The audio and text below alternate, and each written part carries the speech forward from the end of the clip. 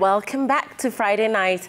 Police officers in Kinyona area of Murang'a County are pursuing a man who allegedly hacked his employer to death before fleeing.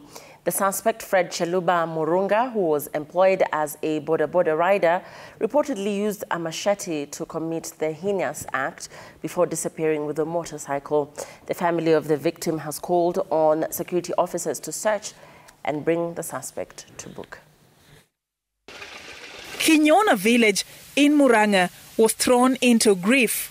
The suspect, identified as Fred Cheluba Murunga, went to them to plead for employment to put food on the table for his family, later hacking his employer 6 times using a machete before disappearing with a motorcycle. Tulifika huku nyumbani, tulipata umati wa watu wengi sana. Kwa hivyo kulingana na kuona kwangu nikajua huku hakuna mambo mzuri. Alimfanyia hiyo kitendo mbaya, alikuwa amepepa kifunguo ya nyumba juu ndio iko na kifunguo ya pikipiki. An autopsy report, according to the family, revealed that 70-year-old Paul Kamau was hanged and hacked 6 times on the head and his hands chopped. There was also blunt trauma to the back of his head. Fanyiwa postmortem, akaonekana ya kwamba huyo muhalifu alikuwa amemkata panga 6 ya kichwa na mikono na akamgonga na huku hapa nyumba hapa kwa sijui ni kwa kisogo, akamgonga vibaya sana na pia akamnyonga. The suspect was employed in June this year as a bodaboda rider.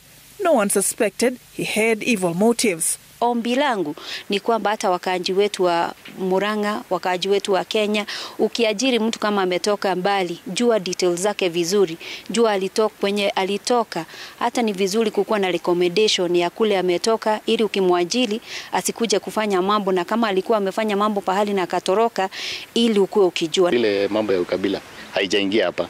Tumekaa nao vizuri sana na hatutaki iingie kabisa. Tunataka tuendelee hivyo na tukae kwa amani. The family wants the police to speed up the pursuit of the suspect and bring him to book. Ombi langu ni hii serikali yetu hii tulichagua na upendo mkubwa.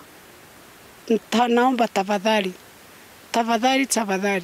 mtusaidie ndiposa huyo mtu aweze kutiwa nguvuni. In Rumuruti, Laikipia County, an autopsy report on the body of the National Police reservist who died last month has revealed that he died from a single bullet shot. Forensic and homicide detectives pitched camp at Mugwongo village of Laikipia County to exhume the body of David Musheke, who was allegedly shot dead by his colleague. Now, what we have established is that the young man died of a single gunshot wound through the back, lower abdomen, hitting the spine and exiting from the abdominal or the front of the abdomen.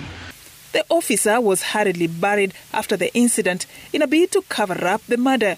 The family claims that the duo had an altercation, and as a result, the suspect, John Buruga Shomo, allegedly opened fire, shooting him once in the back. Niliachia serikali juu sina nguvu ya kufuatilia, ndio anisaidia kufuata haki ya huyo mtoto wangu.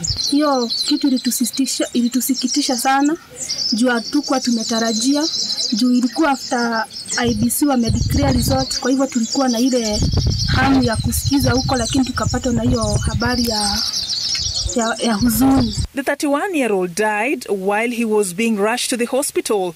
Gashomo is still being held at Rumuruti police station as investigations continue.